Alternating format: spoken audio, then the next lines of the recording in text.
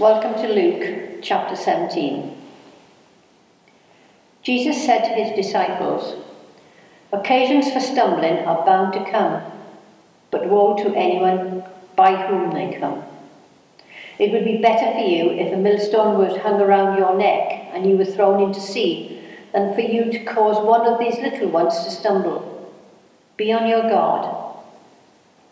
If another disciple sins, you must rebuke the offender, and if there is repentance, you must forgive.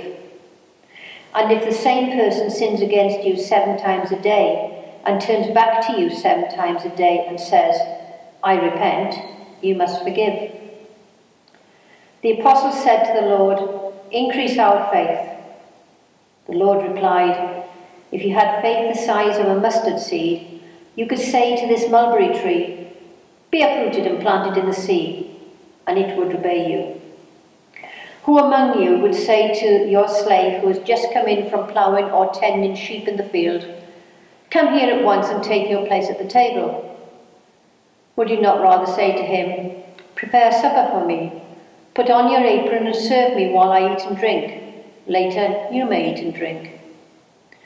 Do you thank the slave for doing what he was commanded? So you also, when you have done all that you were ordered to do, say, 'We are worthless slaves. We have done only what we ought to have done.'" On the way to Jerusalem, Jesus was going through the region between Samaria and Galilee. As he entered a village, 10 lepers approached him.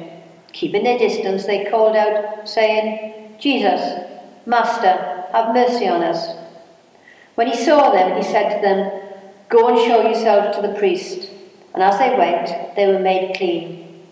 Then one of them, when he saw that he was healed, turned back, praising God with a loud voice. He prostrated himself at Jesus' feet and thanked him, and he was a Samaritan. Then Jesus asked, "Were not 10 made clean? But the other 9, where are they?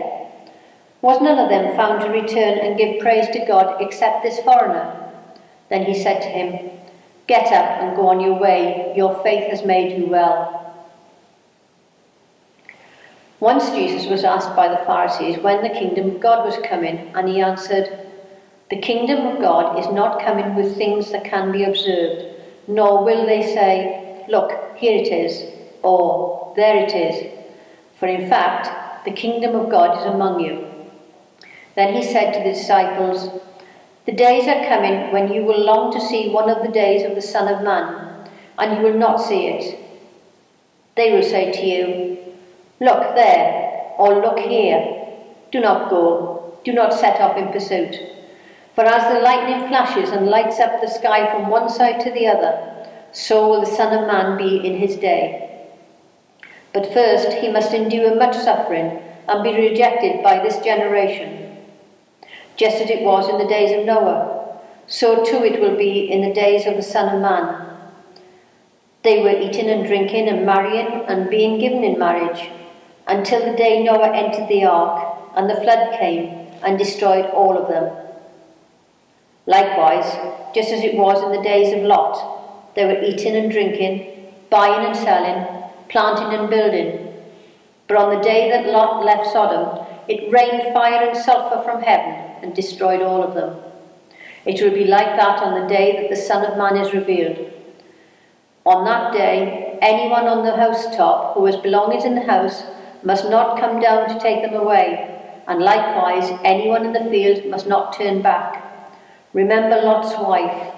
Those who try to make their life secure will lose it, but those who lose their life will keep it. I tell you, on that night there will be 2 in one bed. One will be taken and the other left. There will be 2 women grinding meal together. One will be taken and the other left." Then they asked him, "Where, Lord?" He said to them, "Where the corpse is, there the vultures will gather." Let us pray. Jesus, born among us, may your life-changing love be at the heart of our lives this Christmas and always. Amen.